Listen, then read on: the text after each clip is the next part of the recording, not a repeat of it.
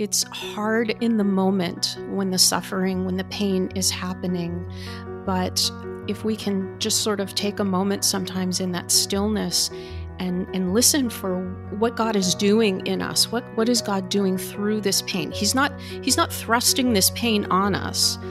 He's not sort of targeting us and saying, well, I want to give you this pain or this hardship. But he's always there working in that pain and in that suffering. And so when we can stop for a moment in that stillness and listen for what he's doing and how he's working in us, we can begin to grow from that pain. Welcome to Mamas in Spirit, a podcast pointing you towards God in everything you are and everything you do. I'm Lindy Wynn, and it's a blessing to be with you. Hello, everyone, and welcome to this gathering of Mamas in Spirit. And today is the first day that the everything in my opening has struck my heart the most. Everything, because today I feel like we're kind of, in a sense, covering everything because we're talking about infertility. And this is a topic and a dynamic that we've touched upon in Mamas in Spirit, but never just specifically looked at and put before us in front of the Lord. And before we begin, I just want to say I am an infertile woman, and my husband and I have been married for almost 22 years, and we have never been pregnant. And so Mamas in Spirit is for all of us, including for me, because I know that this will touch my heart and help me. So I want to thank so much Anne Koshute from Springs of the Desert for being here today. Thank you, Lindy. It is my pleasure to be with you. You know what, Anne, I love, and we chatted over the phone a few days ago for just a little bit, is I love that in our suffering that the Lord takes away any of our layers or any of our masks or anything else and helps us just to meet and greet one another as we are created by God. Yeah, that is one of the interesting and unusual blessings that can come from our suffering. It's a hard thing to learn, but once we kind of open ourselves to the possibility that our suffering can offer, and that even sounds strange to say, but it's so true. God can bring such beautiful fruit and even friendships through our suffering. Yes. Beautiful redemption. Thank you, Anne, already. And in that spirit and in the Holy Spirit, will you please open us in prayer? I'd be happy to. In the name of the Father, and of the Son, and of the Holy Spirit, amen. Loving Jesus, we thank you so much for this time together to share as sisters in Christ. We ask you to pour out your love and your mercy into each of our hearts. And we ask you especially to be present to us, to help us to know that we are your beloved daughters. Lord, lead us, guide us, show us the beauty within us, the beauty of your image in us. Heal us in our suffering and help us to be always grateful because you love us so deeply and so intensely.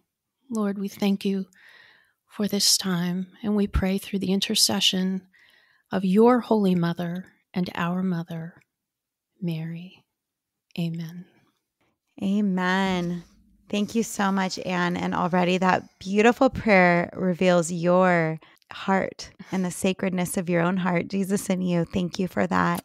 I would love for you to start at the beginning, really, of your story, of your own story of infertility. And then eventually we can explore Springs of the Desert and how that came to be. Yep, sure. So it's interesting because I think my story begins with how I grew up, how I was raised in a small town in northeastern Pennsylvania, really steeped in the faith. I'm the youngest of two, and my parents really instilled in my brother and I a strong sense of the love of God and of our faith. I'm a cradle Byzantine Catholic. That's a whole other show we could do probably. So, I grew up with that strong faith, but like many people, I think, who go off to college, who are young adults and are just trying to kind of feel their way around. I had this period of time, and it really lasted all through my 20s, where I really felt disconnected from God and from my faith. I think the fact that my parents had instilled that faith in us so deeply is what ended up sort of pulling me back later on.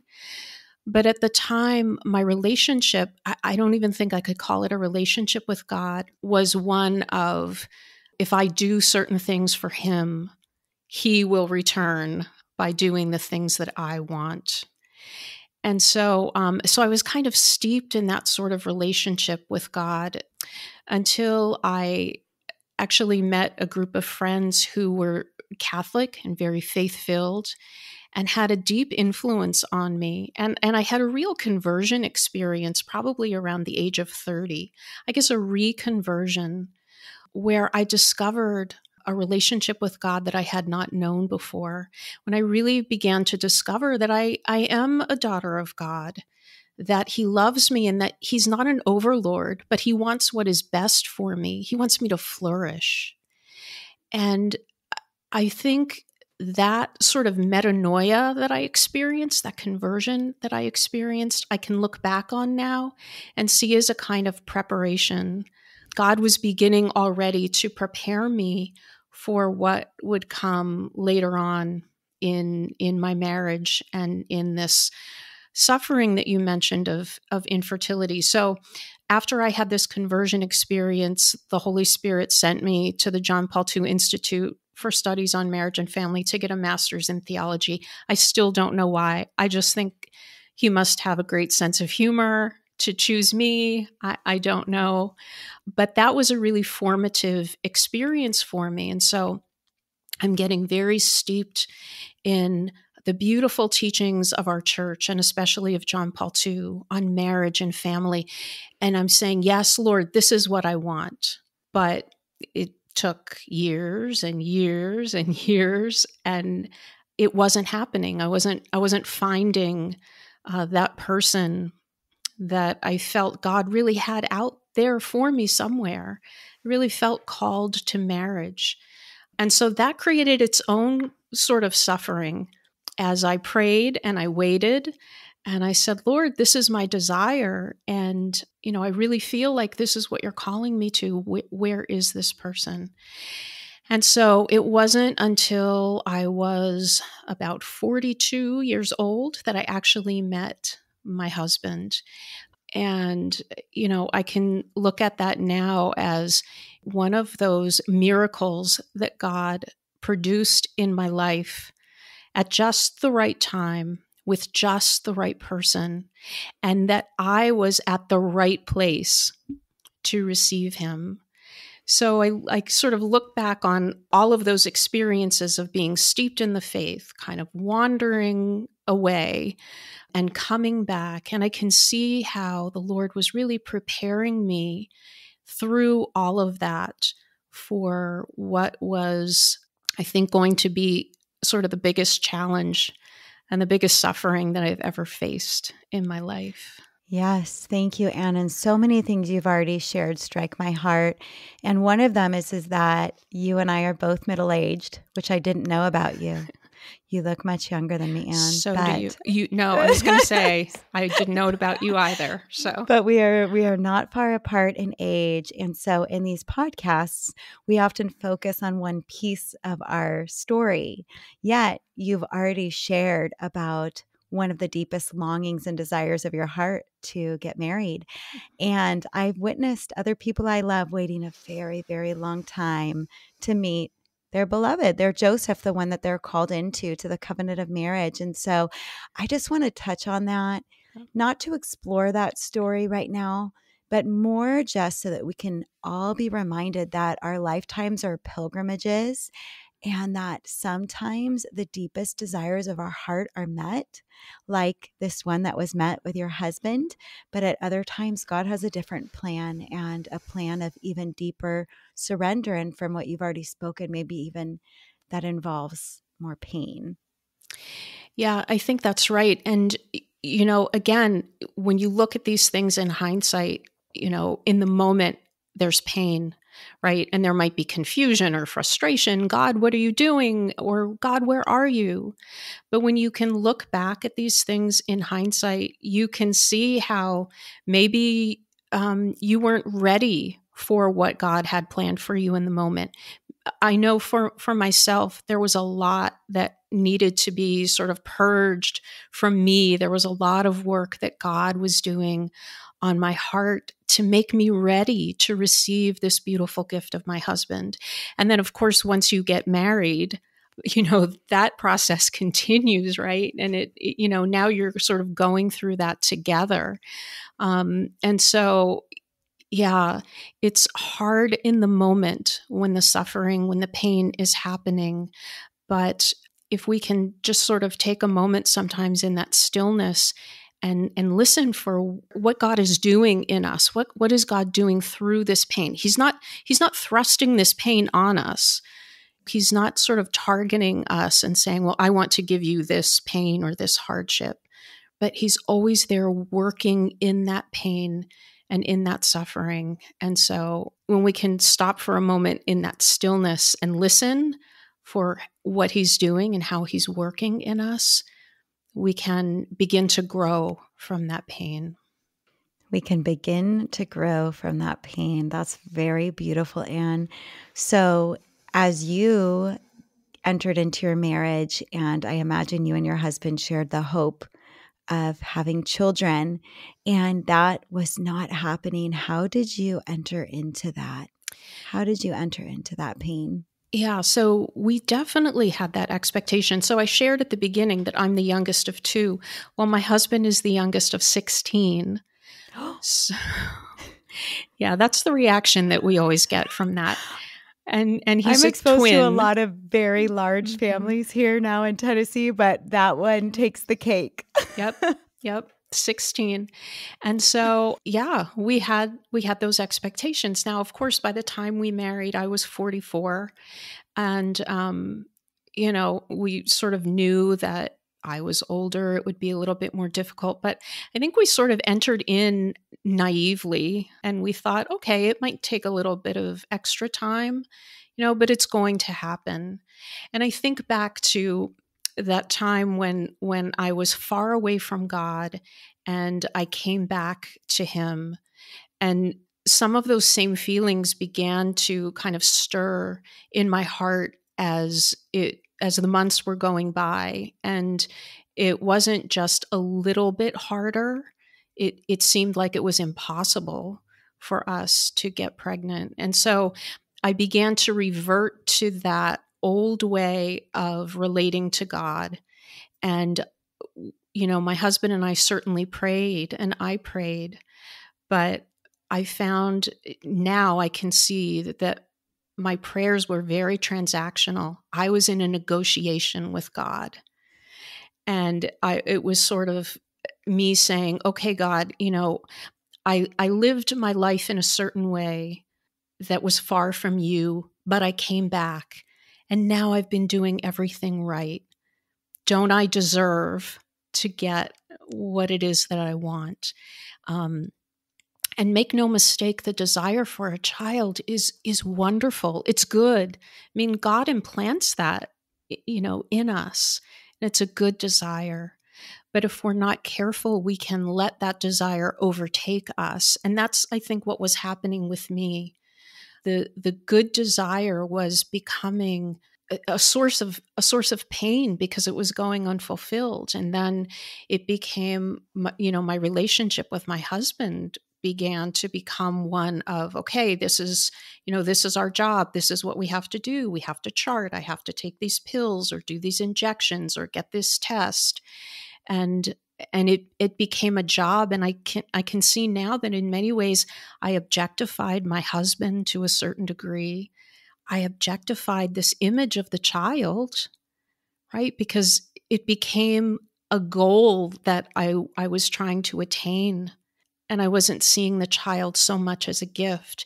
And I think I was objectifying myself too. If I can just take the right pills, get the right test, see the right doctor, even if I pray to the right saint or do the right novena, this will happen for me. And so I really got, I think, sort of caught up in this, kind of in this whirlwind of my own, not just pain, but a really kind of self-centered place where I was just focused on me and what I wanted. And so that was a very difficult period of time, probably somewhere around, the second or third year that we were trying unsuccessfully. I too have never been pregnant. So it was hard. It was really hard. Yes, and thank you for sharing that, because whether or not listeners have actually experienced infertility or other things, we all go through seasons that are extremely difficult in our lives, and sometimes for the same reasons and sometimes for different reasons. So I so appreciate how you just shaped out a period of time, really a couple years in your life. And wow, our infertility stories are very different because my husband was so sick that I was focusing so much on his survival. And then we dove into adopting older children right away who have special needs, and there's mental health stuff there and whatnot. It was so busy, not that the pain of the infertility wasn't still there. But it's just so different. But other couples who have been infertile have shared with me these stories of really creating or making what is meant to be that deep bond of intimacy and union into more of an objectification to meet the end goal of having a child. And it creates a lot of friction in a marriage as well. And I say that in all humility because we've had our own friction, but just for different reasons. But I appreciate you saying that, because what I'm hearing from you is that when we kind of glom on and focus on our plan and try to control our plan that we want to unfold, sometimes the pain and the suffering becomes more vast and more layered. I think that's a great insight. I hadn't thought of that, but I think you're right. I think we begin to magnify our pain to such an extent that we can't see where God is bringing about fruit in our lives. We can't see sometimes the value of our own marriages. I remember that at one point, I was just so distraught and crying. And I remember that my husband came to me and he put his hand on my shoulder and he said, "Am I not enough for you?" And that was one of many kind of wake up calls that I've had throughout walking this path. And, I so appreciate that he said that, because it really kind of snapped me out of that haze of just thinking about myself and my own pain. And it also shows that, men, our husbands, deal with this particular loss of fertility in different ways than we do. So my husband wasn't expressive, and he still isn't expressive in the way that I am. But there have been moments of real vulnerability that he has shown me, and that was one of them. And it reminds me that even though he doesn't sort of act or express the same way that I do, doesn't mean that it's any less painful for him. And I think in many ways, the pain for him is more about me and seeing me in my suffering. Not that he did not strongly desire that we would have a child, but to see me in that kind of pain, I think was most difficult for him. And it took a while for me to understand that. And now I see that as just such a beautiful expression of his love for me. And I cherish that. Yes, it is a beautiful expression of his love for you. And thank you for sharing such an intimate moment from your marriage. And what I'm hearing from you is that you were very foggy, which I'm imagining all of us can relate to when we get into the haze and the fog of sorrow or fear or anxiety or confusion. And then God reveals God's self and snaps us to a more holy perspective, hopefully. And sometimes because someone is courageous enough, because vulnerability takes courage, to speak truth. And your husband, he spoke a beautiful truth in that moment. That's so dear. And my goodness, I wonder, all of us in some way could ask ourselves that. And if we're married, our husbands or even other people, other beloveds in our family, as if they are enough. Yeah, that's so true. Yeah, I'm so grateful that he was able to express that to me. And I think that was really one of those points which brought us a lot closer together. As you know, I mean, marriage is a pilgrimage. Sometimes it's a little bit of a battle, right? But I think we have these moments along the way that God kind of parts the clouds a little bit and the light shines down and we say, oh, okay. I understand. I see this. I see how, I see this person's perspective, or I see how I might need, to change or to open myself up or to be vulnerable.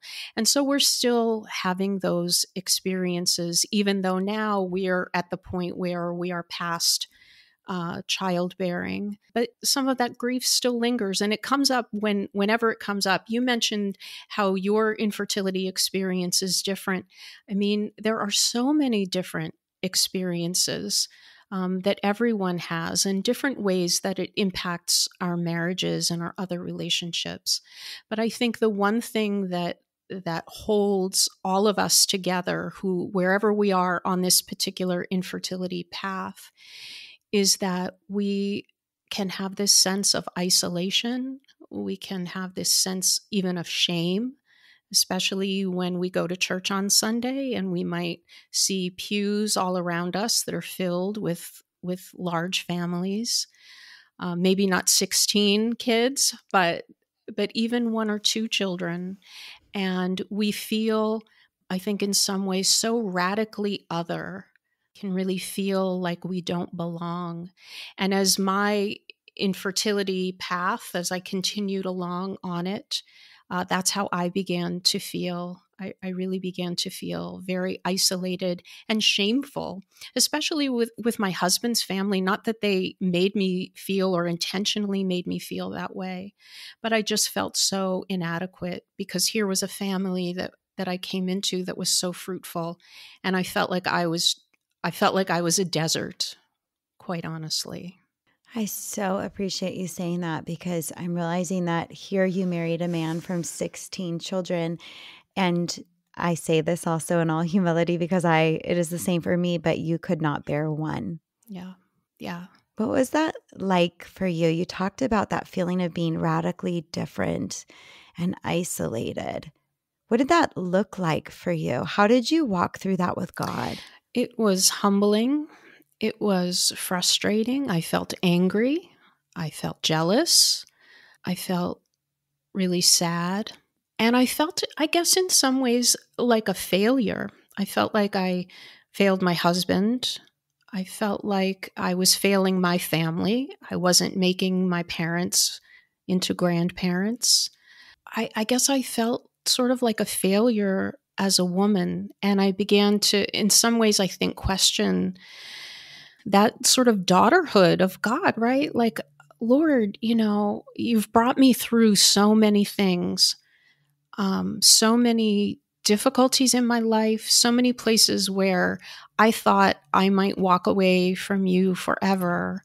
And you always called me back. What are you doing in my life right now? What does this mean? What does it mean that I cannot be a mother, or at least that I can't be a mother in the way that I want to? And so there were a lot of heart-to-hearts with God.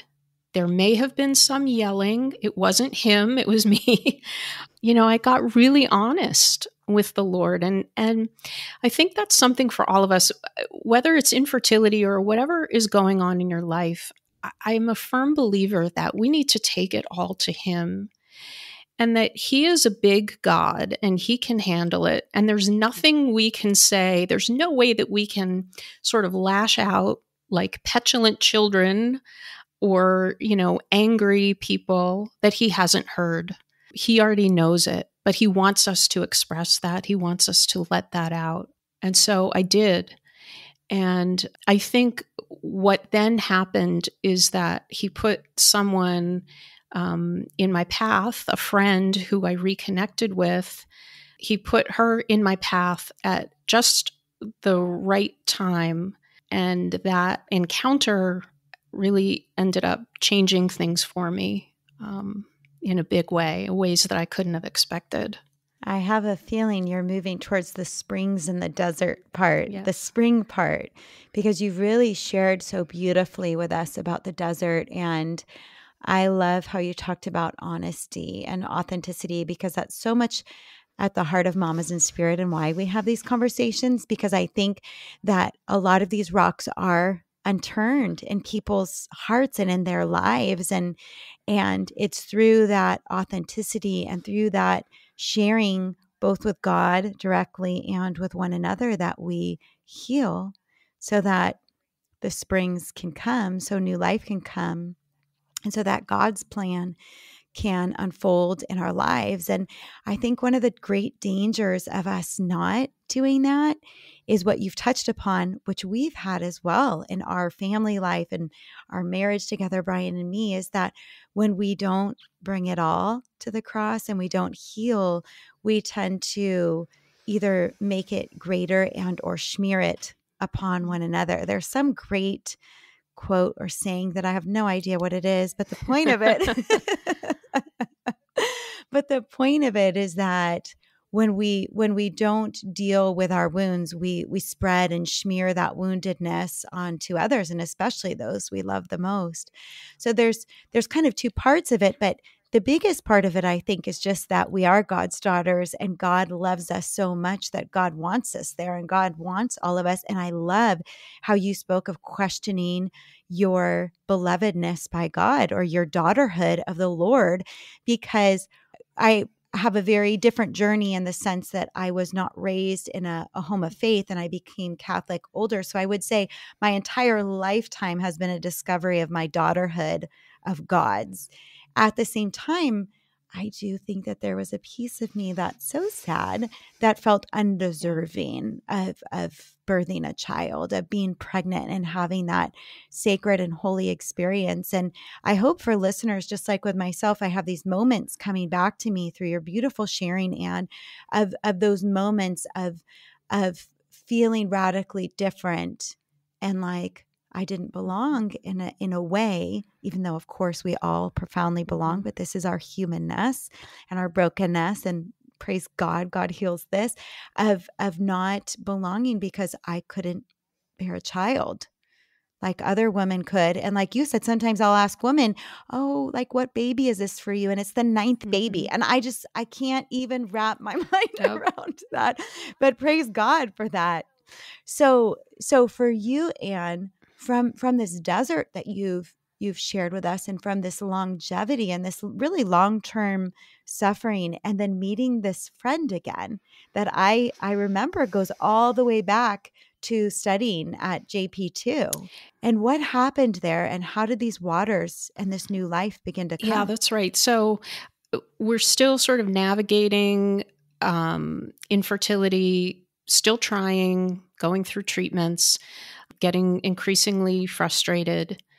But I went to a conference at Notre Dame and I happened to reconnect with a friend from the JP2 named Kimberly Henkel. And we were sitting with each other at the banquet, and the keynote speaker was talking about her adoption journey. And Kimberly said, wow, we're really thinking about adoption. And, I kind of looked at her and she said, yeah, we are really struggling and not able to get pregnant. And so I said, wow, we are in the same struggle and not able to get pregnant either. And Kimberly is a little bit older. She's younger than I am, but also got married a little bit later in life. So, our stories track in many ways. And so we just started sharing with each other about our individual infertility struggles. And that was the first time that I had spoken to another woman who was also dealing with infertility. And so I had shared it with a couple close girlfriends and my immediate family, but I really didn't even talk about it with my extended family, again, because of that sort of shame that I felt. And, you talked a moment ago, Lindy, about uncovering these rocks. And I think we need to uncover those rocks, uncover those lies that the devil tries to implant in us. I think he likes to push our buttons, and he likes to stoke the fire of the lie that I wouldn't be a good mother, that, I'm not worthy, that God is withholding a gift from me. And so those are the kinds of feelings that I had. And now I was able to share that with Kimberly. And she said, yes, I felt the same things. I have felt jealous, or I've felt angry, or, it's caused this sort of conflict in my marriage. And so that was really amazing to me to be able to share with another woman who understood how I felt. And so we remained in contact over the next probably year or two. And whenever we would talk about how there was really sort of nothing, no support that we could find for people who are on this infertility journey. Of course, there are treatments, there is charting, there's naprotechnology, there's all of these beautiful ways to help restore our health and our fertility. But there was nothing that would spiritually uplift or accompany us. And we sort of kept saying to each other, someone really ought to do something. Somebody ought to create a ministry. And again, maybe this is the Holy Spirit's sense of humor. Once again, after however many times we said that, we kind of said, well, maybe we should do it. Mm-hmm. And so we began with a website and a blog. And we thought, well, we'll see what happens. Maybe one or two people will read it and get something out of it. And what ended up happening is that we were getting responses from women all over the country and eventually all over the world who were saying, you are speaking my language. You are expressing the emotions that I have. Thank you. Thank you for saying all of this. Thank you for helping me to know that I'm not alone. And so that is really how Springs in the Desert was born, with a blog and I guess on a wing and a prayer. And and since then, we've been able to gather this beautiful team, a core team of 6 women, some husbands as well, who are beginning to do some ministry with men, and a whole team of contributors. And it's really been such a blessing to be able to accompany, to walk with people who are on all different parts of this path. Some of them are still trying to conceive. Some of them are nearing the end of childbearing, and everything in between. And it's been such a privilege to receive their stories and to receive their tears and to receive their gratitude, telling us that they are just so grateful to have people who understand them. Many of them don't have support from their own families even. And just to have a place that feels safe, where they can open their hearts and where they can begin to walk on the path of healing that Jesus wants for all of us. Thank you for sharing that. And you said on a wing and a prayer, and I thought, and a call in your own heart. And by saying yes, and by the two of you creating Springs in the Desert and accompanying all of these other women or marriages through infertility, how has that continued to heal your own heart? And how has new life come to you? So I was probably a year and a half into this ministry. Okay, I'm the co-founder of an infertility ministry, and yet there was still so much healing that had to happen inside of me. And it was only about a year or so in that I acknowledged that I was grieving my infertility, because I didn't think I had a right to that grief. Because I had never been pregnant, what had I lost? And so to be able, through this team and also through all of the women and the couples that we have been accompanying, my eyes began to be opened to my own grief and my own struggle and the validity of that and the value of my sorrow, that it's real and that God knows it and he sees it. And so once that happened and I could really acknowledge that, then I was able to open up my heart so that God could begin to heal it. I think I still remained closed. And I mean, it sounds silly, but even though, it's 11 years now that my husband and I are married, and we were never pregnant. And yet for so long, I still denied infertility, right? I wouldn't even say the word.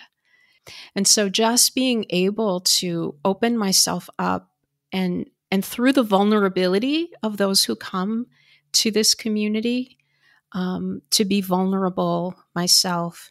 And so being a part of this community, ministering to others through my own pain and my own weakness is so healing to me. And I think the fruit that has come from it is a real understanding and belief that I am a mother. Deep inside of me, that desire to be a mother, to nurture and to love, God has brought and is bringing to fruition.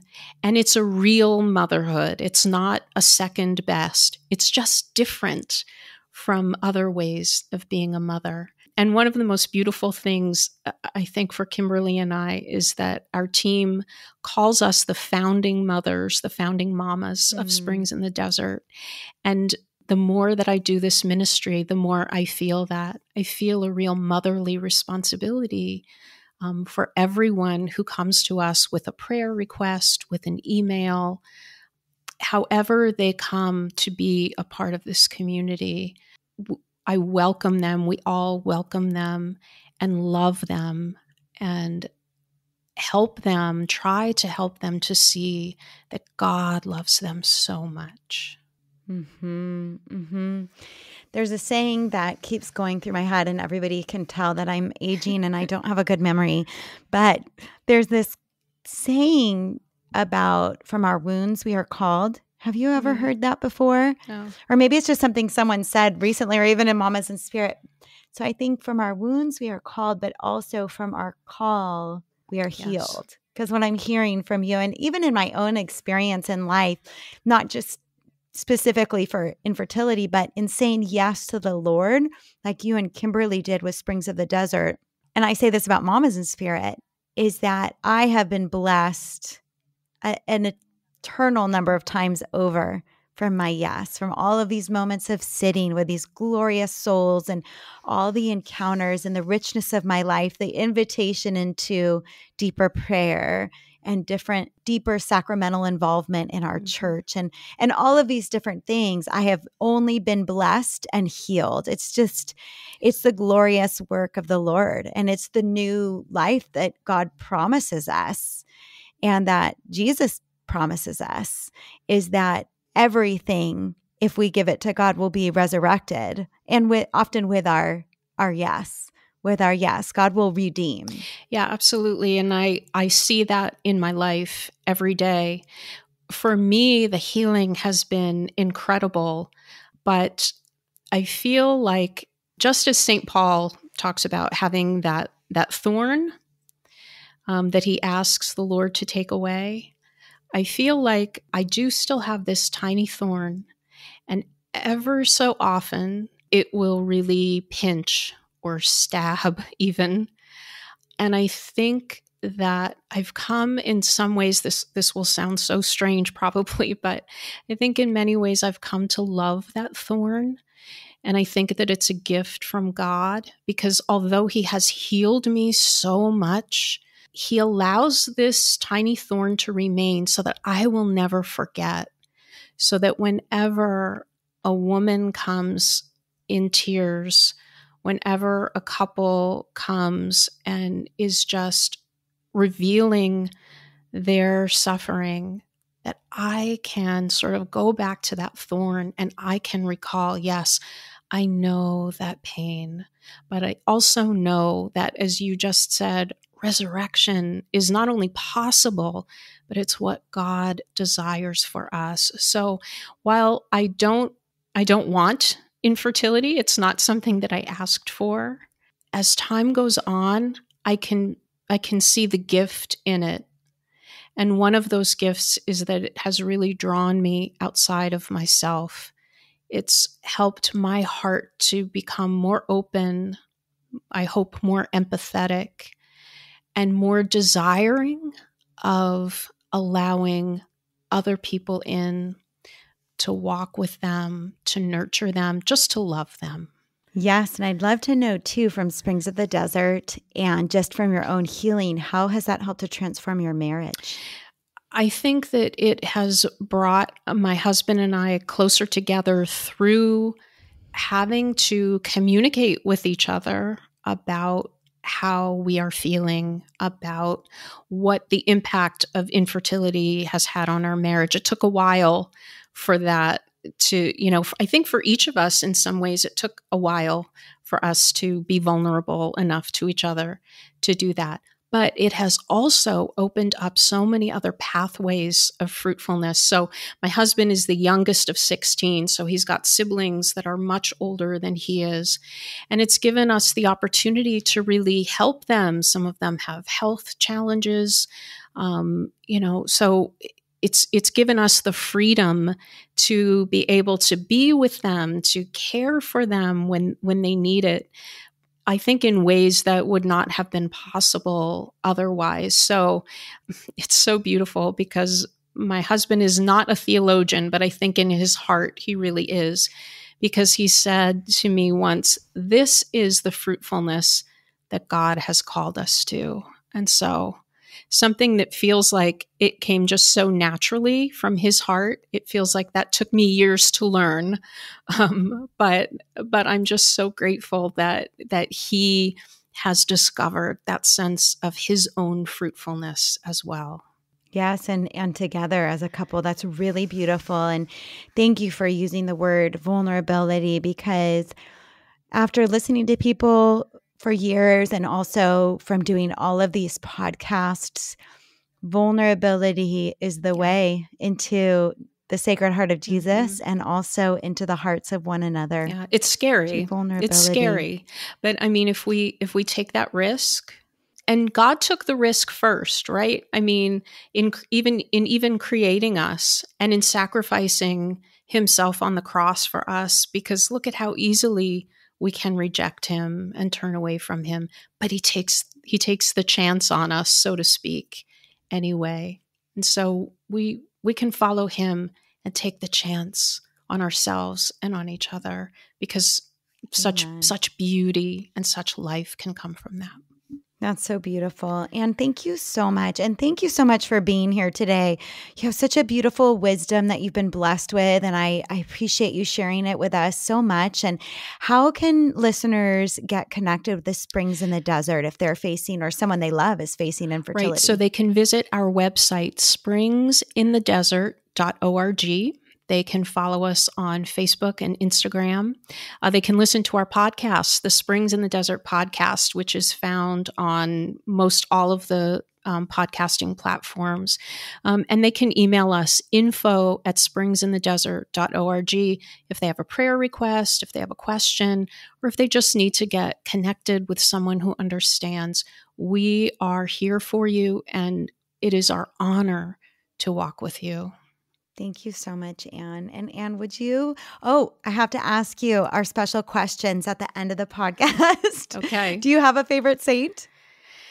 I have a lot of spiritual friends, but I think over the last couple of years, my most favorite has been Saint Teresa of Calcutta, because she said that if she were to be a saint, she would be a saint of darkness. And so she shows us that even in the darkest of times, the Lord is doing his work and bringing about such beautiful fruit. Amen. Amen. That's glorious. And how about a favorite prayer or scripture passage?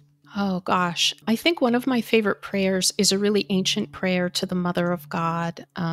It's called Beneath Your Compassion. And I love that because I can just imagine myself going to Mary and having her wrap me in her mantle, just as she wrapped the baby Jesus, just as she swaddled him. And so sometimes I'll ask Mary if she will just please come and just swaddle me like she swaddled the baby Jesus. How beautiful to be in her embrace. That is so beautiful. And would you mind, can you send me that prayer so I can post it on will. social media? Wonderful.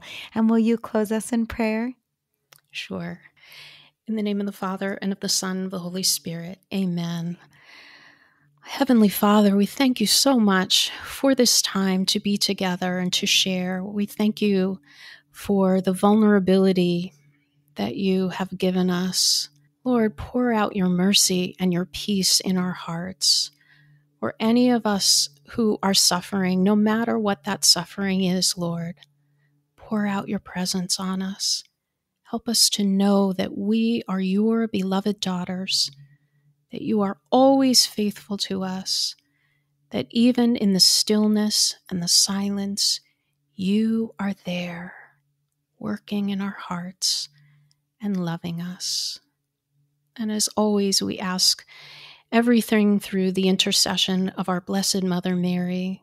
Mary, take our hands, wrap us in your mantle, swaddle us, and hold us close as you did your blessed Son, Jesus. Amen. Amen. In the name of the Father, Son, Holy Spirit. Amen. And I just love being in your presence. You are just such a lovely soul. Thank you so much for being here. And thank you, everyone, for being here. These times are always a delight. They're healing and wondrous in a way and filled with the Holy Spirit because of these beautiful spirits. So thank you for being here and cannot wait to be together again next time. You can also spend time with Ann and I on YouTube. Mamas in Spirit has just gone to YouTube and there's video there. So you can find the podcast there as well as at mamasinspirit.com and in all the different podcast platforms. This is Lindy Wen with Mamas in Spirit. May God bless you and yours always.